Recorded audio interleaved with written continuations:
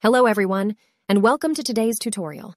In this video, we'll guide you through the process of setting up an SSH STUNNEL server on HTTP Injector for TLS SSL protocols. But before we get started, please take a moment to like this video and subscribe to our channel for more valuable tech tutorials. Let's dive in. Section 1. Configure SSH settings. Step 1. Watch our previous video.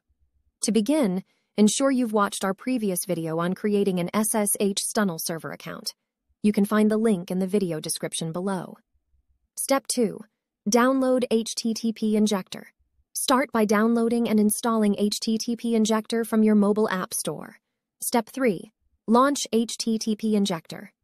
Once the app is installed, launch it, and you'll find yourself on the home screen. Step 4. Access SSH settings. In the top right corner of the app, you'll see a small gear icon. Click on it. Step 5.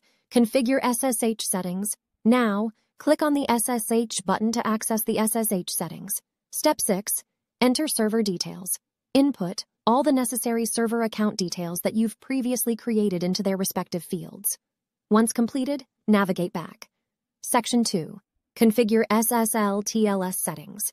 Step 7. Access SSL TLS settings back on the home screen.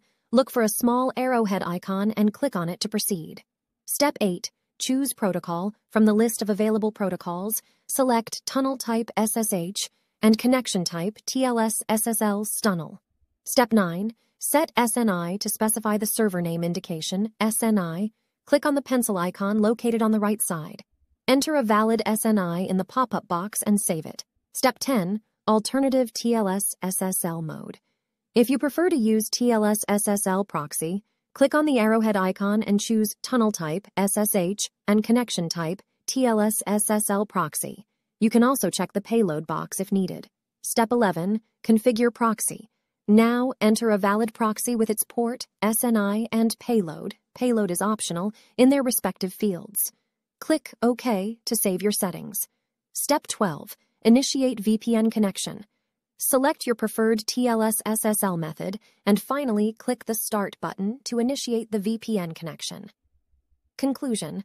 That wraps up our tutorial on setting up an SSH STUNNEL server on HTTP Injector for TLS SSL protocols.